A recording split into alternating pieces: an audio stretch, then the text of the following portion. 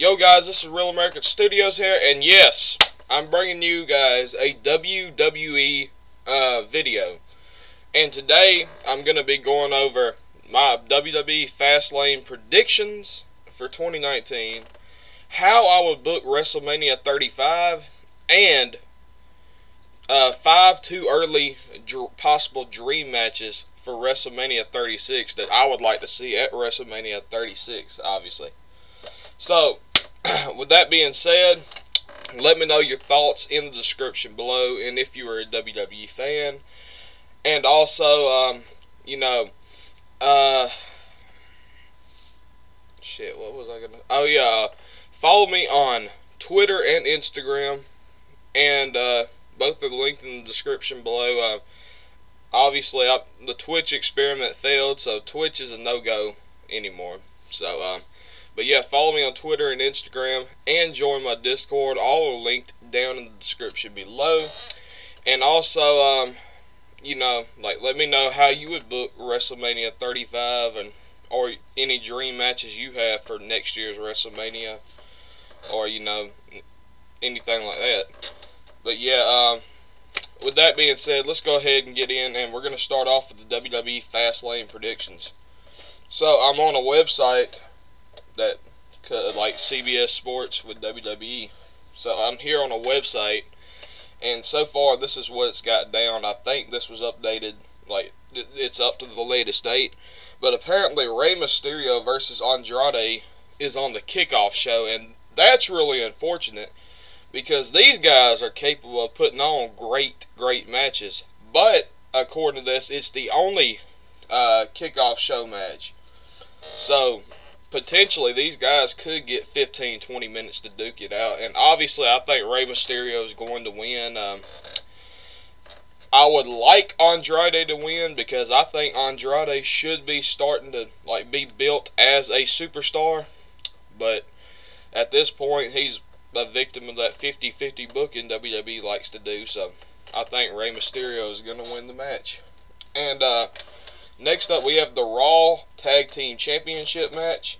The Revival versus Aleister Black, and Ricochet versus Bobby Roode and Chad Gable. And I don't see any reason to change it. I think the Revival should win. I think either Roode or Gable should eat the pin. I don't want Black or Ricochet to eat the pin. But I also don't feel like they're ready to give up the tag team titles. And let the Revival carry the title. They deserve it. They're a very good tag team. Next up, we have the Women's Tag Team Championships. Boss and Hug Connection versus Nia Jax and Tamina. I think Boss and Hug Connection is going to retain. They just won the titles at Elimination Chamber. There's no point in letting them lose the titles now. So, I mean, yeah. Next up, we have the SmackDown Tag Team Championships. The Usos versus The Miz and Shane McMahon. I think the Usos are going to win, and I also think Miz turns on Shane at the end of the match because Shane's the one that gets pinned. So, yes, I believe that will happen. The Miz as a heel, he needs to go back to being a heel. He's a great heel, and I think it's time to start building him up to, a main event status on SmackDown. So, and you'll see it in the WrestleMania 35 predictions. I'm going to, you'll see everything that I want. Well, it's not WrestleMania 35 predictions. It's how I would book this year's WrestleMania. Next up, we have the SmackDown Women's Championship match. Asuka versus Mandy Rose. I mean, Mandy Rose has already pinned Asuka once on SmackDown. Asuka's not losing that title. It's pretty predictable. So Asuka retains. And also, you're going to see again at WrestleMania 35, it's time to build Asuka to be a legitimate champion. Next up, we have The Shield versus Drew McIntyre, Baron Corbin, and Bobby Lashley. The Shield should win this match. Honestly, Reigns spears Bobby Lashley. 1, 2, 3 Shield wins. There's no reason the Shield should lose, unless it's some bullcrap. And obviously, we have Becky Lynch versus Charlotte Flair. If Becky wins, it becomes a triple threat. If she loses, it's just Charlotte versus Rousey. Becky Lynch. I'm giving it to Lynch. I want to see Lynch versus Charlotte versus Ronda Rousey, even though I'd much rather see just Becky versus Ronda on its own. But screw you, WWE. You got to throw Charlotte Flair in there. Come on, WWE. And last but not least, we have our WWE Championship match between Daniel Bryan and Kevin Owens. I mean, I think Bryan wins, but it's off of a Eric Rowan or even a returning Luke Harper distraction. So, Bryan wins, Bryan retains. Now, coming up next, we're going to have the WrestleMania 35, like how I would book it. And I mean, let's just get right into it. Starting off, obviously, on the kickoff show, we're going to have the Andre the Giant Memorial Battle Royal. Now, first, I'm going to go ahead and get into this. Alright, so, Kofi, I'm going to go ahead and say it. Kofi, I believe he should get his shot for the WWE title. And, you know, but in this scenario, I'm going to say that every one of the members of New Day is going to have a shot at something. And in this case, Big E is in the Andre the Giant Memorial Battle Royal, you know, and later on you'll just have to see where Xavier is, and obviously Kofi in the WWE Championship match. But in this Andre the Giant Memorial Battle Royal, alright, the match is down to the final four. Your final four are Big E, Cesaro, Aleister Black, and Braun Strowman. So Braun Strowman eliminates Cesaro. Big E is close to eliminating Aleister Black. Unfortunately, Aleister Black ends up eliminating Big E, and then you have Strowman and Aleister Black. You give them. So obviously, Big E was close to winning the match, but he doesn't quite get it. It slips out of his fingers. So Braun and Aleister Black, you give them a good 5 or 6 minutes to fight. Honestly, like. And you tease a potential feud between these two guys, because I would like to see that. But in the end, Braun Strowman eliminates Aleister Black. Strowman gets the win. So Strowman wins his first Andre the Giant Memorial Battle Royal. And I think you should really use this to catapult Strowman to the top. Like, honestly, I want Strowman to be a top superstar in WWE. And this is how you start it. You know, say you have him maybe eliminate half the field out of this match. Like, imagine that. Imagine how much that makes Strowman look strong. And then, continuing the pre-show, I believe there should be 2 Battle Royals on this pre-show. But next up, we have the Women's Tag Team Championships. I say, you know, maybe you get Boss and Hug Connection versus Sarah Logan and Liv Morgan. You know, they kind of fight it out, and Boss and Hug retains Sasha and Bayley. You know, or you could have Sarah Logan and Liv Morgan use heel tactics to win, and Bayley turns on Sasha afterwards, and we get heel Bayley. But I don't see them losing the tag team titles this early. They might want to save that match for SummerSlam. I would, because at this point, you've been building it up before that and never pulled the trigger. So maybe fans are tired of it. So around that SummerSlam season, you started afresh. And last but not least, on the pre-show, I'd have like a battle royal with all the cruiserweights in it. And in the end, you know, I'd let Buddy Murphy retain. Like, this guy's just awesome as the Cruiserweight champion. So Buddy Murphy retains. Now, starting off the actual show is a ladder match for the United States champion. If you missed SmackDown last night, Samoa Joe won the U.S. Championship. So you already have 4 competitors. I mean, you have, well, actually, Ray and Andrade were just on the kickoff show. So that actually, well, that was for Fastlane, though. I'm a moron.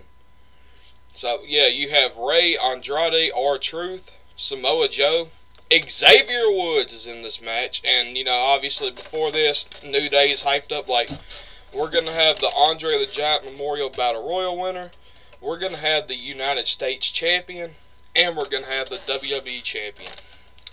So Xavier's in the match, and I'd add Mustafa Ali into the match. I mean, Mustafa's good. He's going to make this match more entertaining than it already is. And then at the end, say, let's say Samoa Joe puts Andrade through the announce table, and, you know, he destroys, you know, Mustafa Ali. At the end, in the ring, you've got Xavier Woods climbing the ladder. He's close to winning the U.S. Championship.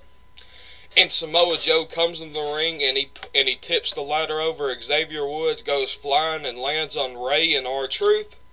Samoa Joe climbs the ladder and retains the United States Championship. And at this point, you had Big E in the final 3 of the Andre the Giant Memorial Battle Royal. He got eliminated by Lester Black. Xavier just got pushed off of the ladder when he had his fingertips on the U.S. title. So, like New Day at this point, they're heartbroken. But, you know, Kofi has to remind them, hey, I've still got my chance. I'm gonna try my best to bring us glory.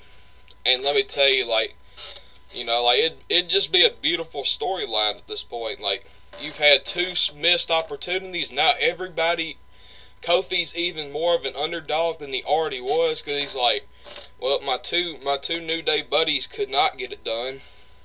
You know, like, everybody's saying, well, that's pretty much a sign Kofi's probably going to lose. I mean, like, it's just like they're teasing us by having New Day finally get their dues, and then they just take it away from us. It's typical WWE. They don't listen to their fans. So, yeah, like, you can play into that storyline. Next up, alright, according to rumors, Roman Reigns and Baron Corbin are supposed to face off. I'm throwing that match out. Screw that match. Roman Reigns versus Drew McIntyre. And these guys, I'd say, give them a good 15 to 20 minutes to fight. Like, this could be a legitimately good match. And in the end, you know, Corbin, Lashley, Elias, they all try to distract Reigns. Dean and Seth come down. Well, no, I wouldn't have Seth. I'd say Dean comes down. He helps Roman Reigns out. But the Shield gets overpowered. Like, because it's only 2-on-3. Rollins isn't out there. And you can build in the storyline. They're like, where were you, Rollins? Where were you, Rollins? And, you know, in the end, Drew McIntyre hits the Claymore kick on Reigns off of distraction. McIntyre wins. McIntyre looks like a beast. Roman got his feet wet in the ring once again. And he did not, it doesn't hurt him because he lost on distraction and crap like that. So, you know. But yeah, like, they can play into, like, Seth, where were you, man? And, like, later on, you'll see the effects of this in the show. But next up, we're going to have the tag team titles defended, the SmackDown tag titles. And we're going to have the Usos versus the Hardys. And we're going to give the Hardys the tag team titles because, I mean, I'm going to be honest, I kind of want the Hardys to win one more tag team titles at WrestleMania. I mean, you don't have to have them hold the belt for long. You can just have them win and give them their moment. And, you know, by 2020, they're probably going to be retired at that point. So, you know, consider it like a goodbye for the Hardys. You know, it'd be cool. It'd be, like, really cool to see that. So, yeah, the Hardys win their titles. Now, next up, alright, so this is a match that I seriously doubt's going to happen, but imagine if it did. And that match is Undertaker's annual WrestleMania match. And his opponent, AJ Styles. And here's what I'm thinking. So, AJ, he held on to the WWE title for so long, he calls SmackDown the house that he built. But AJ says there's one thing he hasn't accomplished yet, and that's defeating The Undertaker. Now, yes, I understand AJ and Randy are kind of in a storyline. I would like to save that match for WrestleMania. I'd like to give Randy Orton the WWE Championship. So, AJ and Randy can fight for it at SummerSlam, is what I meant to say. So they can fight for it at SummerSlam. I feel like that match would be so much better with the title on the line. rather than just using it as like a basically like a just a normal match at WrestleMania. Like, I'd rather see that match with a storyline tied to it. And you know, Undertaker, I understand he's old, but remember, AJ Styles carried Jinder Mahal to a good match. I mean, Jinder Mahal, like Undertaker with a bad hip, is a better wrestler than Jinder Mahal on any day of the week. And remember, WrestleMania 33, Undertaker came into that match with a bad hip. Roman kind of carried him to a halfway decent match, at least a respectable match. AJ can carry Undertaker to a good match, even with 10-15 minutes to fight. And in the end, AJ Styles loses. But alright, so my storyline, it's going to be like Randy is playing mind games over the months. Randy ends up winning the WWE title at some point, and AJ finally snaps, attacks Randy. They get the WWE title match at SummerSlam. It'd be a good storyline, but Randy distracts AJ in this match. Undertaker ends up hitting the tombstone. 1, 2, 3. Undertaker wins, and I would make this Undertaker's last WrestleMania match. He goes out with a win. Now, I understand AJ beating Undertaker would be, like, that would really cement AJ as that true star. But think about it. Randy costed him the match. This match doesn't hurt AJ Styles or his legacy. Randy cost him the match. And you can set up a good match afterwards, because obviously Undertaker's not going to stick around for 2 or 3 pay-per-views after that to fight AJ again. So.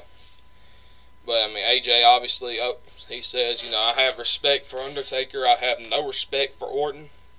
Just imagine that. I mean, it's a good storyline. Now, next up, I would have the Raw Tag Team titles be defended. And I'd say maybe a tag team gauntlet match, like Rude and Gable. I would even have DIY come back, Gargano and Ciampa, to fight for it. And, now that I think about it, there's not really any great tag teams on SmackDown, is there? Like, I'd have, Heavy Machinery still there, right? Or Akira and Razam, or I can't remember. Like, you could add them in the match. But overall, I'd have the Revival retain. I think the Revival should go on for a while. I mean, these tag team titles need to be made relevant again. And why not, like, them to do it? And obviously, Rude and Gable can eat the pin again. I mean, I understand I'm jobbing out Rude and Gable, but, like, what can you do? Alright, so next up, we're gonna have Miz and Shane McMahon. And in this match, I think this makes the most sense for this match, is to have the Miz absolutely destroy and humiliate Shane McMahon throughout the match. And Shane, maybe it looks like Shane's going to get a fluke roll-up win. Miz kicks out, and Miz ends up winning the match. So, yeah, Miz dominates and humiliates Shane McMahon. And at this point, Miz is, like, more of a heel than he's been his entire career. Like, instead of being not only like that opportunistic coward heel, he's also like nasty against his opponents too. Like, and I feel like, Miz is one of the best heels. Like, he can be a monster heel. Like, obviously he doesn't have that look as a monster heel, but like, you understand what I'm saying, like a star heel. And I really want that for Miz. And I think Miz eventually deserves a WWE Championship run as well. They need to give it to him. Alright, so next up, we're going to have the SmackDown Women's Championship match. And we're just going to have Asuka and Naomi fight. But at this point, it's kind of a friendly match. But during the match, you see Asuka start to turn more and more. Like, she's getting more fed up, more frustrated, and she continues attacking Naomi, and she doesn't actually pin Naomi or make her tap out, make her submit. She beats Naomi to the point where the match has to be stopped. And at this point, Asuka is just, she looks relentless. Like, she looks like a true heel. And I think Asuka is a true heel champion. You know, eventually you can debut Kairi Sane as a face to have her take the title off of Asuka. And because you understand, Charlotte and Becky they're kind of gravitating more towards Raw. And in my opinion, that's where they belong, because they're true stars. They belong on Raw, so that you can bring in fresh faces on SmackDown. At this point, you have Asuka as a monster heel, Kairi Sane as a face. Naomi's still really good in the ring. Have her be a face. Like, she doesn't eat a pin. She doesn't get buried in this match. So, you see what I'm saying? And later on, Shayna Baszler as a monster heel as well. Like, you have the potential for a really good women's division on both shows. And I've even thought about it. What if you put the women's division on Raw and the tag division on SmackDown? That way, because Raw has a longer show, you can fit at least 2 women's matches into that 3-hour show. And then on SmackDown, you can fit 1 tag match per week. Or, you know, I mean, it's just a thought, you know. Like, the tag division's on SmackDown, the women's division on Raw. You know, I mean, it's just a thought there. But anyways, next up, you know, we're getting more towards the end of the show. But I'm going to have the Intercontinental Championship match. I want Finn Balor versus Ricochet in the IC title match. And I want Ricochet to take that title off of Finn Balor, because Ricochet, at this point, you've had time to build him up to look like an absolute star. You can build up Finn Balor a lot. You can make both of these guys look strong coming into this match and have them put on a strong showing, and Ricochet wins the title. You know, so obviously some of this match I'm gonna go off of the real matches, and some of them I'm making up. Like, I'm doing like what I think should happen with the match. Some of these matches are already set. Like, obviously, I threw out Reigns and Corbin and ended up going with Reigns and McIntyre instead, which that'd be much better. Alright, so next up, alright, like I said, we're winding down in the show now. You know, we've had all these titles defended. Alright, so next up, I'm going to have the WWE Championship match. Now, this is Kofi versus Bryan. And again, you're playing out the storyline that Big E and Xavier both had their grasp on winning and could not get the job done. And during the match, you see Bryan just kind of dominating. You know, he's taking it to Kofi. You know, Big E and Xavier's over there. They're cheering on Kofi. Rowan and Harper on the other side. You know, obviously you have these guys trying to get involved, like attacking each other, not involved in the match. But against all odds, Kofi, like, Daniel Bryan goes for a flying knee, and Kofi moves out of the way. Bryan gets caught on the ropes. You know, Kofi kind of delivers like a drop kick to his chest or something while he's like caught in the ropes. And then Kofi sets it up and hits the Trouble in Paradise. 1, 2, 3. Kofi is the WWE Champion. His first run with the title in his career. And honestly, as good as Kofi's had been in his career, I think a WWE Championship win over Daniel Bryan could solidify Kofi with a case to be in the WWE Hall of Fame. Like, there's several people that got in that I don't even think deserve to be in the Hall of Fame. Kofi deserves it, and he really solidifies it. Because, you know, he's been a U.S. champion, a tag team champion, he's been an Intercontinental champion, now he's a WWE champion. That's plenty case to get in. Not to mention being in one of the best factions that have been both heel and face at one point, that did good as both. You know, you think about it, perfect. Like, it's a perfect legacy to cement your status as a Hall of Famer. Now, obviously, again, like I said, the show's winding down at this point. So next up, we have our triple threat match for the Raw Women's Championship. And we're going to have, obviously, Ronda Rousey, Charlotte, Becky Lynch. And you give these three, like, these three women tear the house down. The booking's absolutely perfect. All three women, they come up short, just short. But in the end, you have Charlotte. You know, she's mocking Becky Lynch. And, you know, Becky Lynch just snaps. She unloads on her. You know, Ronda Rousey, she gets up on the apron. Becky Lynch goes and drop kicks Rousey. She continues to destroy Charlotte, locks in to disarm her, and Charlotte taps. Becky becomes the champion. And, you know, you're also setting up the, what is that? But, whatever, like, so according to it, Ronda's going to take time off, so now you have Becky and Charlotte. They're able to feud over the title, you know, and Becky holds on to that Raw Women's title for a very long time, and she deserves it at this point. It's just a back-to-back special moments. Kofi hoisting the title and Becky hoisting the title. Two perfect moments. Two people that absolutely deserve it. Like, if we're being completely and utterly honest, two people that absolutely deserve it. And they get to hoist that title at WrestleMania. Like, it just makes for a beautiful story. Now, next up, Triple H versus Batista. I think, you know, I think with Ric Flair as a special referee, by the way, I think Rick ends up screwing Batista out of the win. Triple H ends up winning.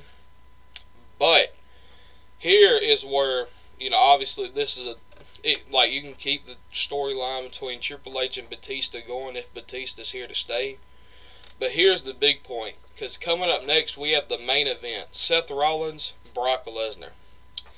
And imagine, like, Brock Lesnar's entrance music hits as Batista's walking to the back, and they meet each other on the ramp and have a stare down, because you're teasing a potential match between the two, which I would love to see at SummerSlam. Brock Lesnar versus Batista would be a awesome match to see. But Lesnar and Seth Rollins has become a street... No, I'm not going to do that. So Rollins and Lesnar, they're fighting, you know, and obviously Lesnar is dominating this match throughout. And, you know, you have longer than a 5-minute match. Like, Lesnar's absolutely destroying Rollins throughout the match. And, you know, Rollins didn't run down and help Reigns and Ambrose earlier. So will they run down? And it doesn't look like it. But towards the end of the match, the music hits. Reigns and Ambrose, they come down. They get on either side of Lesnar on the apron. Lesnar distracted. Rollins, he turns around to a super kick from Rollins, and then Rollins hits the curb stomp. 1, 2, 3. Seth Rollins is your Universal Champion, and WrestleMania goes off with the Shield celebrating together as Rollins is the Universal Champion.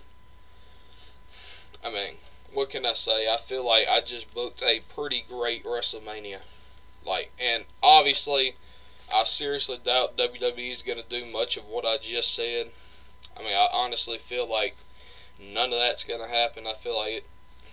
I mean, they don't have the best track record for booking great stuff, so WWE, hire me as a writer. That's all I can say. But next up is just a fun little segment at the end of the video, and it's a few dream matches I would like to see next year at WrestleMania 36. So, a couple of honorable mentions. Alright, so I've got, you know, I said Undertaker retires after the AJ Styles match, but what if he doesn't? What if he decides to come back for one more WrestleMania? So here's what I'm thinking for this. So, Brock Lesnar handed Undertaker his first WrestleMania loss. What if Undertaker's able to avenge that loss and go out on top of Lesnar to avenge his first WrestleMania loss? Like, either that or Undertaker and Kane, they're deciding to retire together, but they have one more match at WrestleMania 36. You know, obviously they're not going to put on the best match, but it'd be a good moment to have them both go out. Like, you know, Undertaker gets the win, but at the end, like, Undertaker and Kane do their Brothers of Destruction thing, you know, and They hug each other, you know, they walk out of the arena, they retire together. You know, it'd be kind of a great little storyline, you know. I mean, but, you know, that's just a couple of honorable mentions, like, or even after the Lesnar match, Undertaker and Kane, like, Kane comes out and celebrates with Undertaker. They still, like, either way, they should retire together. Like, it'd be something great to see. But, with that being said, number 5, I'm going to say a Braun Strowman-John Cena match. And here's what I'm thinking. So, at the Royal Rumble, John Cena wins the Universal Championship. Say it's a triple threat, Seth Rollins, Baron Corbin, Cena. You know, Corbin or Bobby Lashley or Elias, they could eat the pin. Cena wins his 17th title. So, Cena decides that, hey, he goes to Vince, he said, hey, at WrestleMania 36, I plan to retire afterwards. Let me drop the title to the man, like a man of my choosing, who I think should be the face of the company. Vince loves Cena, Vince listens. Maybe like this happens. Cena and Strowman, you know, have Braun Strowman just destroy John Cena and send him out, even with a loss. You know, Cena's still a Hall of Famer, you know, and I mean, it doesn't necessarily have to be Cena's last match. Maybe Cena just goes full, like, you know, he's just a part-timer. He shows up every once in a while. Whereas you're building up Braun Strowman, Drew McIntyre, Roman Reigns as guys that can be faces of the company. You know, Rollins, you know, you're building these guys up. But Strowman finally wins his title at WrestleMania in the main event by destroying John Cena. It'd just be a nice little story, you know. I mean, but number 4, I would have to say AJ Styles and Rey Mysterio for the WWE Championship. And at this point, AJ is the WWE Champion. Him and Rey Mysterio, say maybe he wins an Elimination Chamber to become the number 1 contender. And Rey beats AJ Styles in a very good matchup, full of high-flying stuff and, you know, all that. Rey beats AJ and wins the title at WrestleMania. It'd be a great way for Rey to get, like, one last title run, you know. So, like, give him the title, you know, maybe he holds on to it until SummerSlam, drops it to another person that needs to be a star.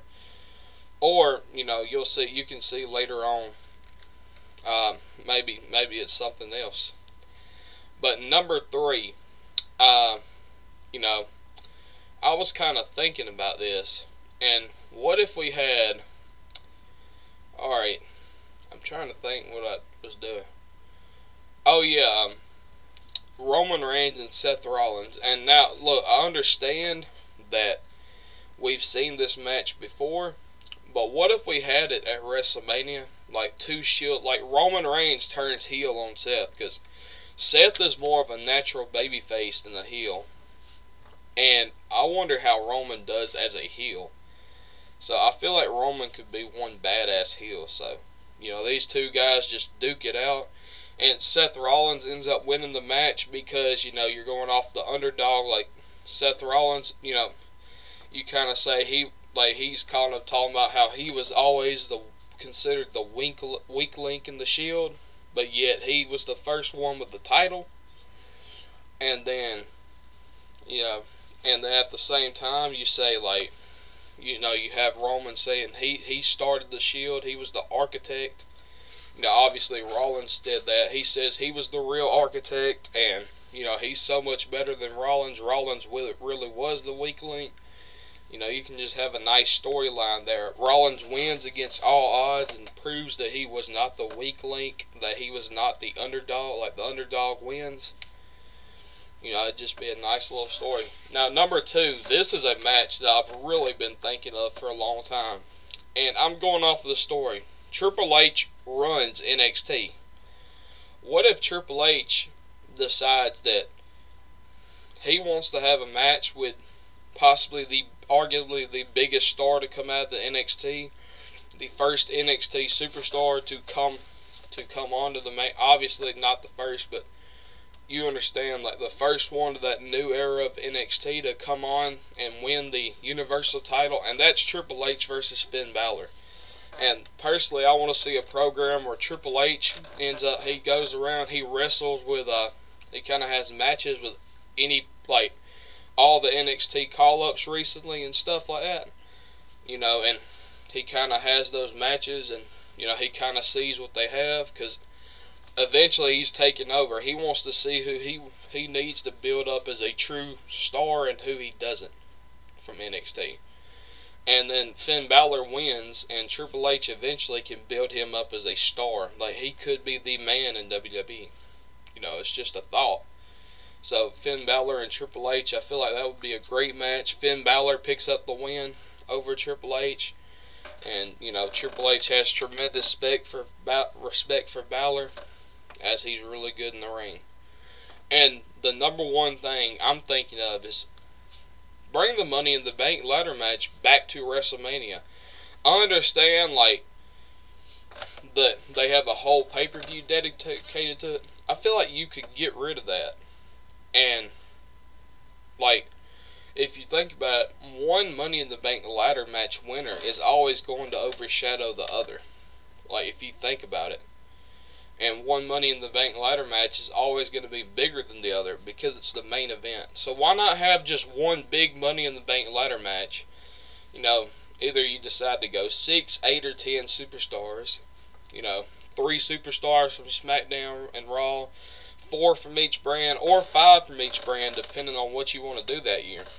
And imagine, like, next year, say you've got an 8-man Money in the Bank ladder match. You've got Samoa Joe, Andrade, you know, Randy Orton, and, you know, somebody else from SmackDown, maybe a NXT call-up who you've built up on SmackDown.